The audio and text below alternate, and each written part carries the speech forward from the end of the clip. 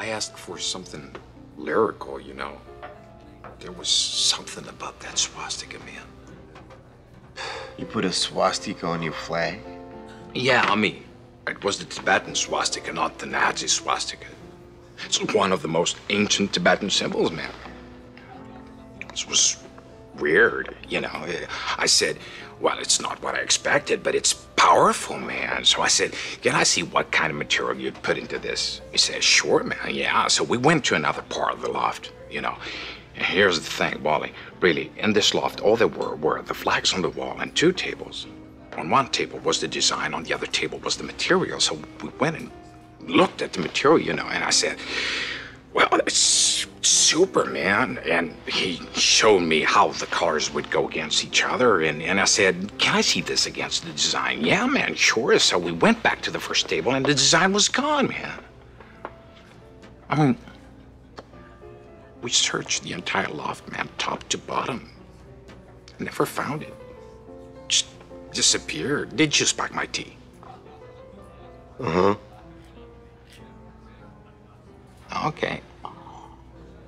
So I was spending the summer on Long Island when I heard about this community in Scotland called Findhorn, where people sang and talked and meditated with plants, man. Yeah. Hmm. Yeah. I mean, it was founded by English and Scottish eccentrics, crazy dudes, man,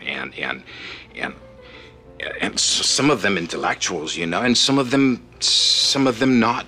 And I heard that they grew things in soil that supposedly nothing could grow in because it's almost beach soil, you know, and that they grow these huge cabbages, the largest cauliflowers in the world, man.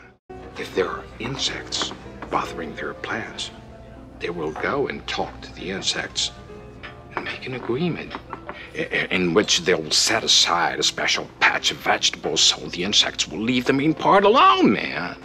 And then things like the icebox, the stove, the car, well, they all have names, man. And since you wouldn't treat Helen the icebox with any less respect than you would Margaret, your wife, you gotta make sure that Helen is as clean as Margaret, that they're treated with the same kind of respect, man. I love it. You know, man, I mean, it's like they've invented this new kind of magic. Yeah, man.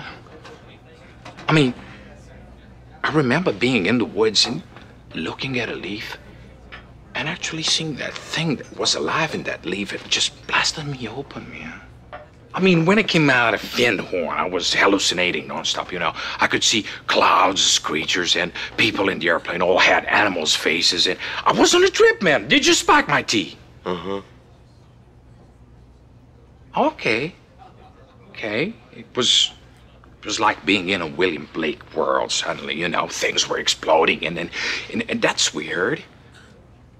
I could swear you spiked my tea, man.